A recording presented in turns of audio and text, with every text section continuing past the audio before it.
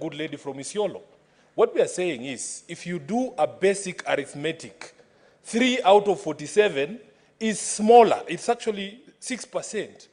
Compared to 3 out of 11 is a bigger fraction. That's what I'm saying. But Mr. Speaker, that being beside the point, let it be known that I'm not trying to mislead this House. I am a firm believer in equality, Mr. Speaker, that in fact, every woman has the same capacity to misconduct herself as the men. So, Mr. Speaker, this is not a question that should be viewed through the lenses of gender. What we want to do, whether we establish a committee or whether we proceed by the whole House, Mr. Speaker, is to find out indeed, is it true, the allegations that have been laid against the governor? In this particular question, we are supposed to be blind. Justice is blind.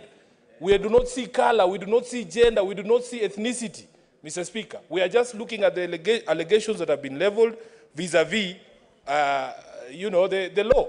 Mr. Speaker, I am also a firm believer that in fact there is no grace period for misconduct.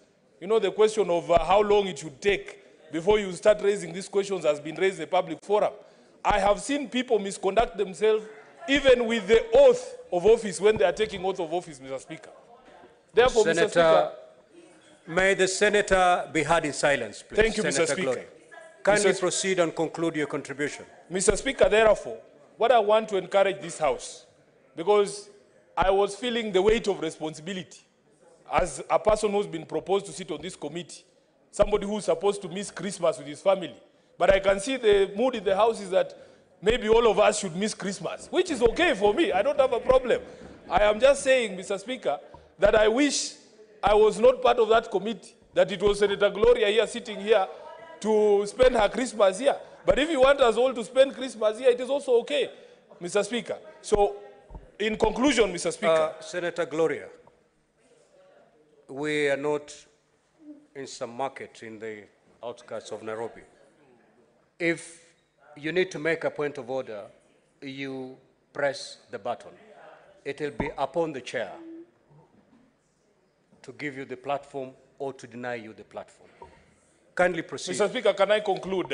Because we were with you here, Mr. Speaker, just a few weeks ago when there were the Yala games going on. And it's a similar thing with the Christmas holidays, Mr. Speaker. We had problems raising quorum in this House, Mr. Speaker, if you remember, because most of the members chose to go to Juba. We are going to have the same problem. These people are just saying here, oh, we want the whole House, we want the whole House. But we know the members of this House who are committed to come and actually prosecute matters here, Mr. Speaker. So we might have better success. Mr. Speaker, I need your protection. Mr. Speaker, I need your protection. Because this is something we have experienced, Mr. Speaker. That in fact Senator Sifuna, just take a seat. Honorable Senators, it is not the wish of the chair to send any senator out of these chambers. But that's my wish, and may not necessarily carry the day today. The standing orders will carry the day today. Senator Gloria, I'm cautioning you under Standing Order 121. Should you proceed in the manner you're proceeding, I'm afraid the standing orders may have their way. Conclude, Senator Sifuna. Thank you, Mr. Speaker. The point that I was making, Mr. Speaker, is previous experience has shown that in fact we might get a lot more work and ground covered in committee than in plenary because of the issues that I have raised regarding the question of quorum. So, Mr. Speaker, to just conclude and allow my colleagues to also contribute, I rise to support this, and not because I'm a member of that committee. I would very happily cede this particular position to anybody else who wants to release me to go and have Christmas with my children. It will not be a bad thing, Mr. Speaker. I thank you. Senator Methu.